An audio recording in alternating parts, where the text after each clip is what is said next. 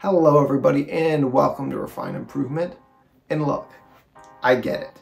You watch fashion video after fashion video after fashion video and you finally saved up the money to get the pieces that you want and you've got them all together and you're so excited and you put them all together and you wear them and it just looks bad.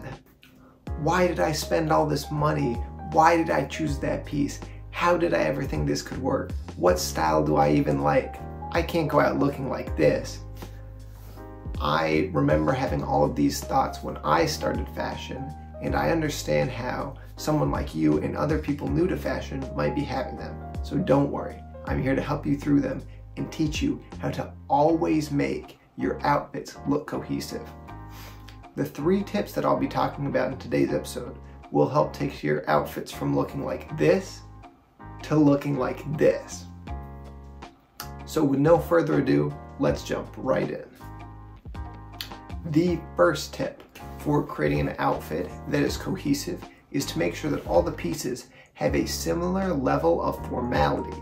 And what I mean by that is that all of them are within the same level of, in simple words, they're the same amount of fancy, right?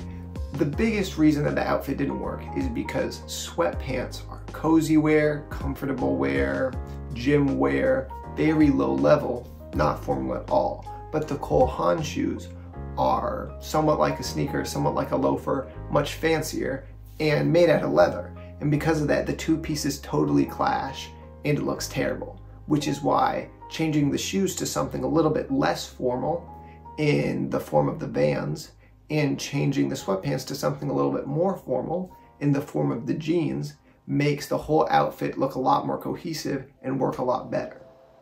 The second tip for making a cohesive outfit is understanding colors and color theory. Now, there's a lot of different things that you can do with colors when it comes to fashion, such as color blocking, but here we're gonna stick very simple. And in simple terms, there's a color wheel, and the colors that are opposite from each other are contrasting colors, and you can use them in an outfit together to make something that looks interesting. You can also use colors that are relatively close together on the color wheel to make an outfit that looks interesting. But no matter what you do, you don't want to overdo it. A maximum of 3 colors is a pretty good starting place for creating an outfit. And if we look at the first outfit, we can see that it had 4 colors. Black, gray, red, and white. And that's too much for whoever's seeing the outfit to focus on. Versus the second outfit, it really only had black, white, and red. That lets the red really pop. That lets the black be the backdrop of the outfit. And once again, it creates the cohesion that the outfit needs to really get its message across. And finally, the third tip for creating a cohesive outfit. Do not try to find and stick to a style right at the start. This is the most common mistake that I see people who are just getting into fashion make. And it's that they think, I need to find a style, I need to find a niche, I need to put all my resources into getting all this type of clothing.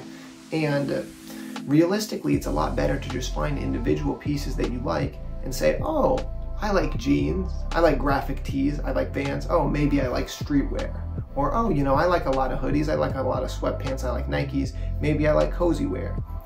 Your style should come to you. It's not like a video game where you pick one thing, you have to stick with it forever. You know, it's life, you have your whole life to figure out what type of clothes you want to wear. So don't rush into anything and really take your time with it. Thank you so much for watching my video. Here on Refined Improvement, we are all about creating actionable steps to help you get better each and every day. So if you like our content, if you're all about self-improvement, please consider subscribing to the channel, liking this video, and watching our future content because we're here to provide you value and we're here to further you and your goals. If you want a free book written by members of the team, including myself, please go to the description. It's free, it's a PDF, free to download, just about 30 pages. It'll give you a real nice starting point for self-improvement. And that's that. Thank you so much for watching, and I'll see you next time on Refined Improvement. Peace.